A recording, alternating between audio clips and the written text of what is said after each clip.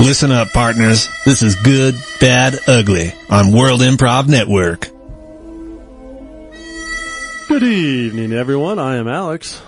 And I'm Jim. And you know what? There is no Asa. There's no Chris. There's no Colin. There's no Bree. There's no Kevin here today. It's just us two, and we are going to be your lean and mean astute wind counselors to get you through any problems that you have or any grind issues that you're currently facing.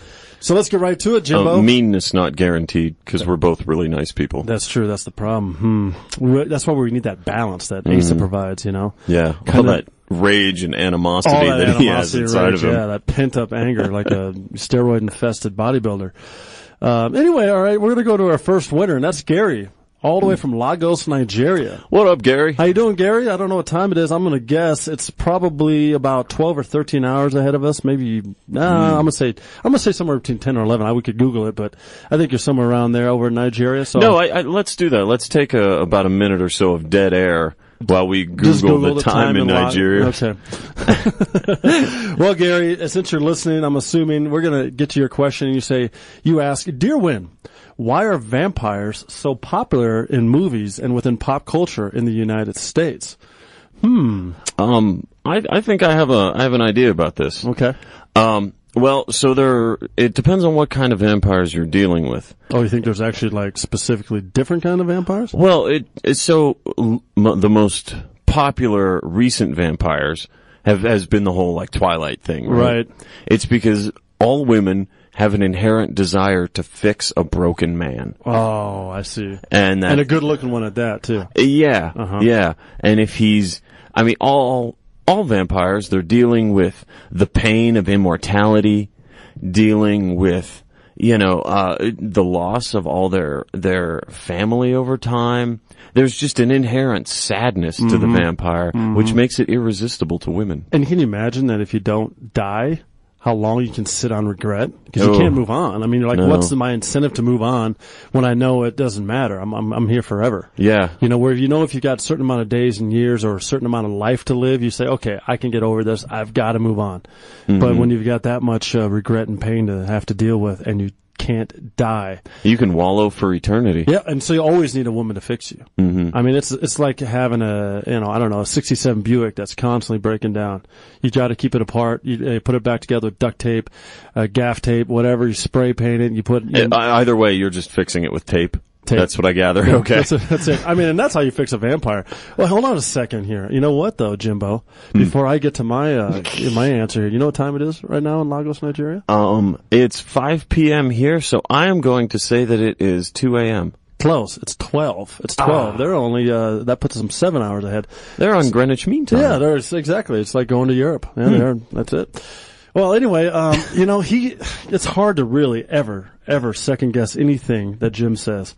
Cause he's so smart, he's so to it, he's so in tune to the earth, to the world, and to humanity in general, that, you know what, the obsession with vampires probably originally started since they were the old Dracula, Transylvania kind of thing, now to the hipster, good-looking vampires that you see, and that the obsession continues over from really, arcane, ugly, mean-spirited people to people that are the same, but they just look better. And all that is a sign of the times from, Hollywood beautifying everything. We've been obsessed with, absolutely right, pain. Just like the media shows, everything that's painful gets airtime. Everything that's nice and fluffy rainbows and puppies does not get much airtime. And also anything that generates drama, along with sex, which vampires seem to have a lot of. Yeah. They're very suave. They're very suave. I mean, they're Rico Suave with fangs, really, if you think about it. They're Fabio with fangs. Yeah. Matter of fact, sometimes they look like Fabio. I always wondered if Fabio was a vampire. No, he seems to have aged not very well. What about Yanni? I would believe that. But yeah, absolutely. Yanni, he could be a vampire? Yeah. Yeah. Okay. Yeah. Another person that doesn't seem to age is Brad Pitt at all. I mean, he seems to look the same. Or Tom Cruise looks pretty young, too. So, yeah. and so maybe I'm wondering if that whole Scientology thing got him into vampirism. Probably. And maybe that could be, where you get to that next OC level, when you get to the final higher levels, because he's in the top 2 now. He's the 2 most highly decorated Scientologists, and he's so high up there. I think he's an OC 3 or 13, whatever the second highest is, and he can almost levitate and turn back the clock of time. So that's how he does all his own stunts. That's exactly right, and that's also how he looks so young, because he can turn time back. Yeah, that's pretty cool. Okay, well, let's go on to the next one. I hope you enjoyed that one there, Gary. We're going to go to Nora, who's in Malibu, California, and she writes, Dear Win, I am always constipated. Any brilliant, useful remedies or dietary tips you can share that may get me consistently regular? Well, I think that's a lifelong battle maybe for you, Nora.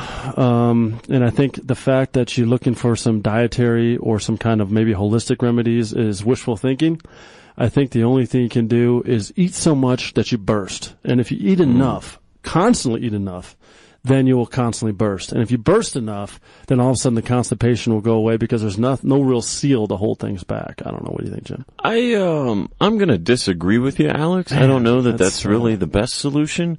I would suggest maybe some psyllium husk. Psyllium husk. Yeah. You can get it at your local GNC or any kind of health food store or drugstore. You just dissolve some in, it doesn't really dissolve because it's a husk. And, in a glass of water and, choke that down every night before you go to bed. Tasty. And that'll keep you, as regular as a German train. Oh, great. Well, in that case, I mean, that's spot on. I mean, then you could actually set your alarm clock to go exactly at a certain time every single morning when you wake up. Mm-hmm. Man, I'd never thought of that. See, again, Jim is so in tuned to the world. He knows so much, and he's so spot on when it comes to answering these questions. So, do that, Nora, or just eat yourself, almost to death. Yeah, until you burst. Until you burst. Oh, so this bursting does not mean you survive this bursting? Yeah, you survive the bursting. Oh, okay. Yeah. It's like a whoopee cushion thing. You just squeeze out all the air, and then you fill it back up, and you squeeze out all the air, and you fill it back up. Mm. Yeah, it's kind of sounds traumatic. Well, it is traumatic, but I think it's a solution, though. I mean, she didn't say like a painless solution. She didn't say a comfortable solution. She didn't even say choking down psyllium husk, which sounds disgustingly awful as a flavor or whatever the heck it tastes like. I don't know. Yeah, no, it doesn't taste like anything. Oh. It gets a weird sort of gel on the outside of each one, so it very much just rolls down your throat while you drink it. And how long does that coating last in your throat before it goes away? Oh, not very long. Okay, so it's not sucking on cough syrup that sits around your mouth forever. No. Oh, okay, or a shot of Tawaka or Goldschlag or something.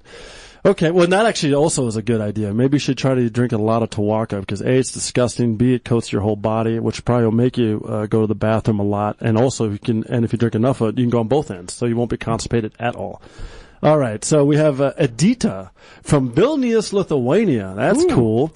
Dear Win, if the world would end tomorrow, what would be the one thing you regret you didn't do or accomplish yet in your life? Wow, now that's a deep question. Oh, my goodness. I'm going to leave it to the nuclear scientist / astrophysicist guy over here. Former. Thank you very much. I know, but I mean, it doesn't mean it's not deep in your brain and you haven't retained all that brilliant information. If I had retained a lot of it, I might still be doing it. Wow. My biggest regret. Okay.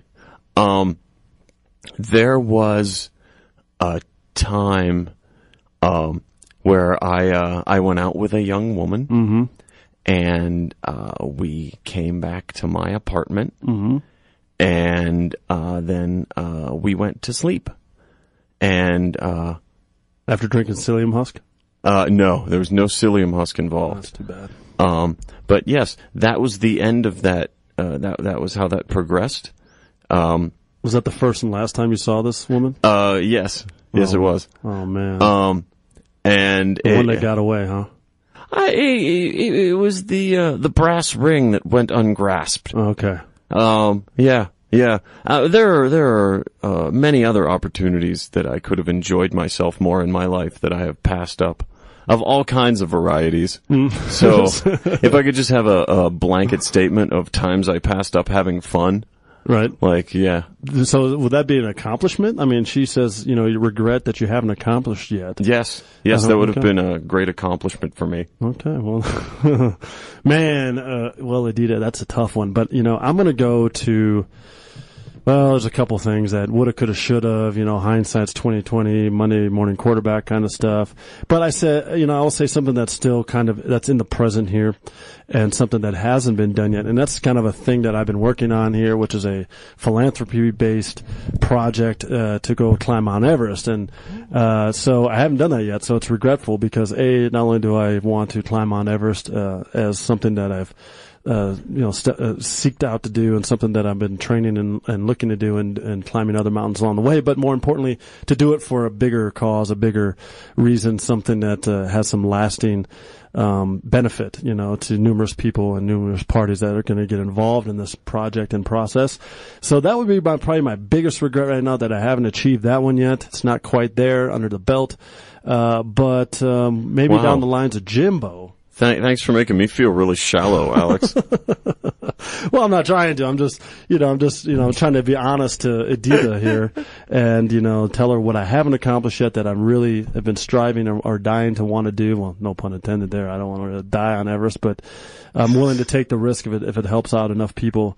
And, in which case, it would be a great accomplishment if I got up and down and helped a lot of people and didn't die. So, in that case, then it would be a past tense issue. Okay, well, that's the one I can think of at the time. And now we have Steve from Detroit, Michigan, and he writes, Dear Win, we out here in Detroit hear how so many people keep moving to Denver. Why is that? I'm going to let Jim swing at this one because I think I have an answer to this one, but I'm going to let Jim swing first. Well, I believe you've two kind of different disparate groups of people that are moving out to Denver. There are a lot of potheads that are moving out here. Spot on. And then there's also a lot of tech jobs that people are moving out here for. Okay. Yeah. Yep. No, I don't know what. Both of those are correct, and both of those I agree with 100%, Jim. I'm going to focus a little bit more directly on the things that you can see. You don't know really who the tech guys are when you're walking on the street, driving on the street, or walking into your 7-Eleven and seeing people asking you for some of the craziest ways to A, get money from you, or B, for example, a couple of weeks ago, I saw this guy in front of the 7-Eleven in downtown Denver and Lodo area, and he had this box. You take one of those kind of like not a shopping cart, but like those fold away, roll away kind of, little tiny grocery carts, utility carts that you can use. Well, he spent the time to jury rig this thing to have a plexiglass kind of box that he then had to glue, or he had to melt the pieces together to make it fit. And he broke it up into 3 little containers, all of them which had doors. One of them said cigarettes, that you could open up the door and drop in a cigarette, a new, used, whatever. Oh. The next one said weed, so you could drop in a joint, edible, whatever you want. And the third one said money.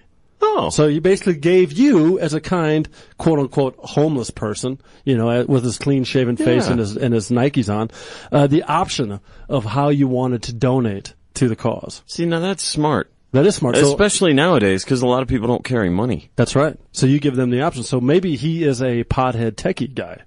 Yeah. So he came out here for 2 reasons.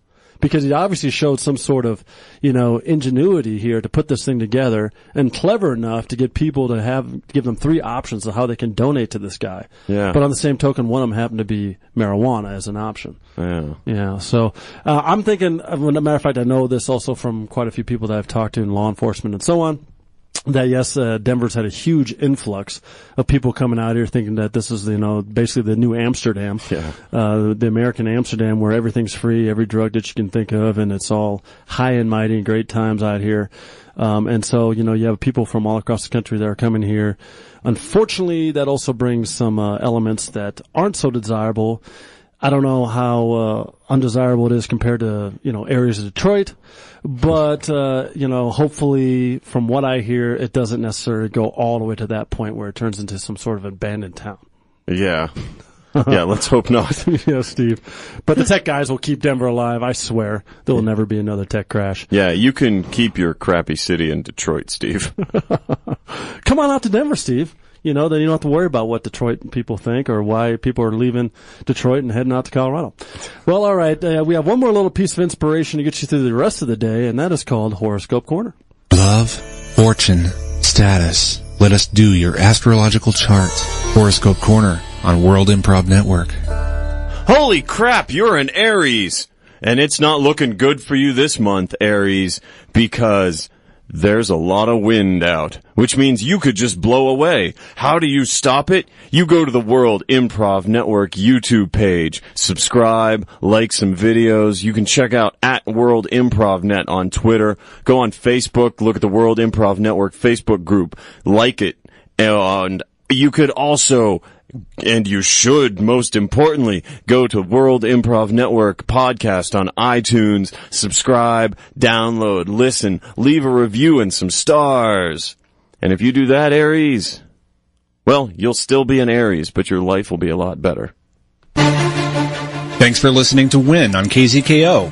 Don't forget to interact with the cast by sending your suggestions for each segment throughout the week by hitting them up on Facebook at World Improv Network, Twitter at World Improv Net, or the Win KZKO blog. See you next week.